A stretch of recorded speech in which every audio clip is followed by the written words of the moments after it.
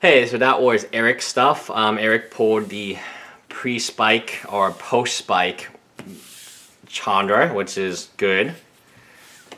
I do have something to say about why the price spiked, but that's probably for another video. I don't agree with people spiking cards to sell cards. I think that's very, like, I could do it as well, but like it's just not. It's very distasteful in my opinion.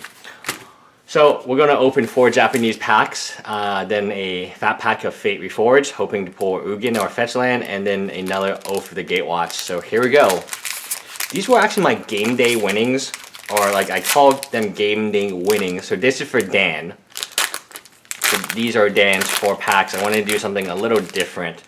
I call these my game day winnings, but oh, the token's up in front and the land's in front, and the that's kind of weird. The rare is up front, but Nido Spiral, that is definitely not a bad card.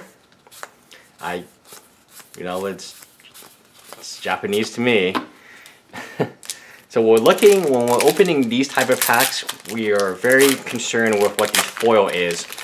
And I think the foil is going to be the top card.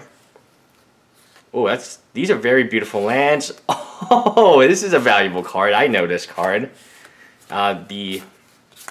Yeah, I'm not going to try to guess what these cards are. I know this card is like kind of valuable in foil. Japanese foils can run quite a bit of money, but we have this card. I believe it is, this time of recording in English, it's about $8, so not the worst card to see.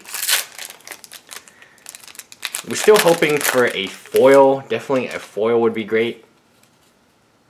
Forest. Ooh, a mythic.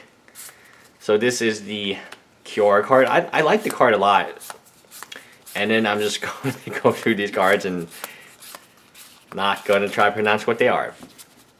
So far we've been pulling pretty good out of these Japanese packs. No foils. Would be nice to pull an Expedition, but we'll see.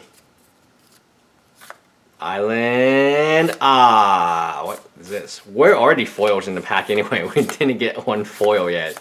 So I don't know, is the foil at the end of the pack? It is not. So the cards feel kind of different. They feel very different from a regular card. But here are your 4 Japanese packs. I think it's not bad. We got this card, which is good. We got this card, which could be good like 10 years from now. This card is seeing play. I think this card of the Manlands are very good, and this card. So that is the first part of Dan's pack openings. Now we'll go ahead and do Fate Reforged.